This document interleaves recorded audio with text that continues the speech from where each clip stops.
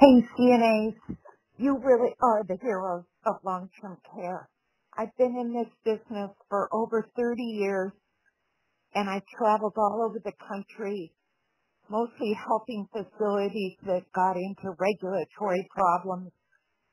And in every facility, I always went to the CNAs because you were the backbone. You didn't care what company it was. You didn't care who the leaders were. You were just there for the residents.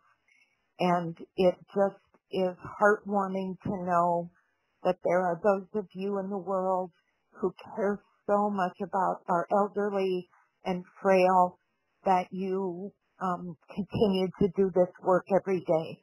So here's to you, and thank you, thank you, thank you for all that you do.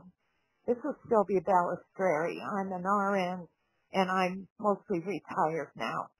Thank you again.